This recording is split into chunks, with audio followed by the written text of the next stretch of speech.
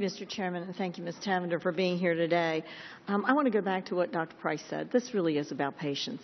And as for over 40 years, I certainly know and have heard from my patients over the years about pre-existing conditions. And I do think that we probably could have fixed that without having a total government takeover, as we're seeing here. It's not about politics, it's about patients. And I want to go to something from my state. Since the October 1st launch date, I've received overwhelming number of stories from my constituents with concerns about the health care law.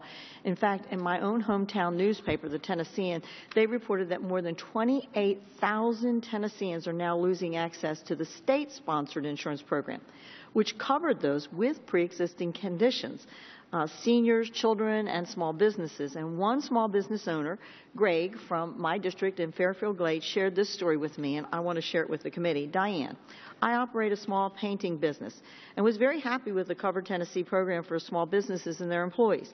It had a small copay and covered up to $25,000 each year. It covered 12 doctor's visits and an annual physical at a reasonable cost. And this program is being canceled effective January 2014 because it does not meet the minimum requirements of Obamacare. This directly contradicts the promise made by President Obama that we could keep our existing programs. They had affordable health care that they liked, but they didn't get to keep that. And I ask, is this right, or is this just for this group of people?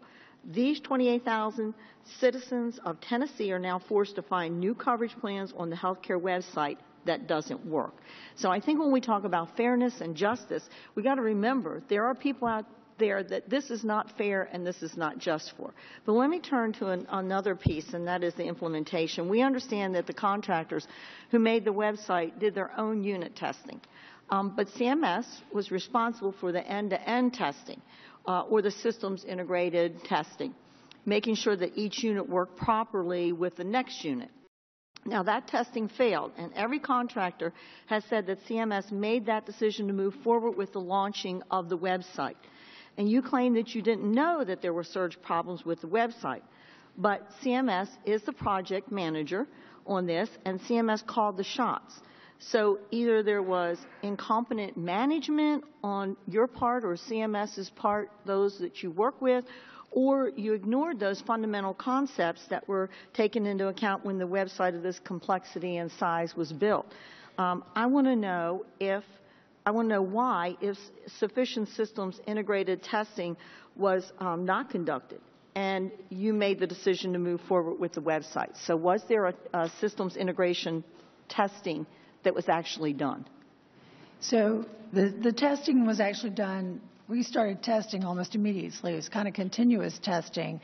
I think what you're asking is, did we do the testing across the hub and all the agencies? And the answer to that is yes. And so that was done. And then the question inside the FFM, did we do end-to-end testing in the FFM? And the answer to that is yes, that was done. Okay, so those tests were done.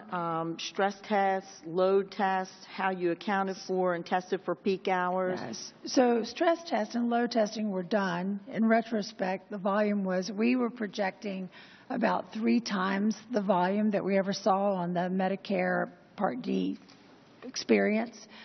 Because we were dealing with a much smaller population. So in the first few hours of the site, it had probably 5 times the volume that we ever projected.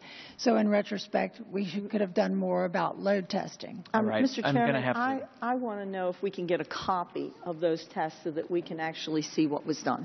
If you could make those results available to the committee, we'd appreciate it. Thank you.